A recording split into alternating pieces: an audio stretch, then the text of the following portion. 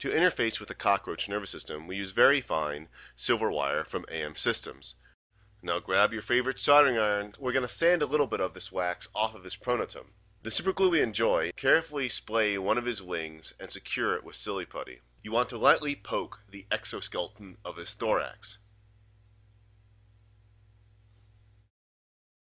Park it in the small hole you just made in the thorax. Cut the antenna down to with only 1/8 to 1/4 inch left. The antenna are hollow, fluid-filled structures with a nerve running down the center.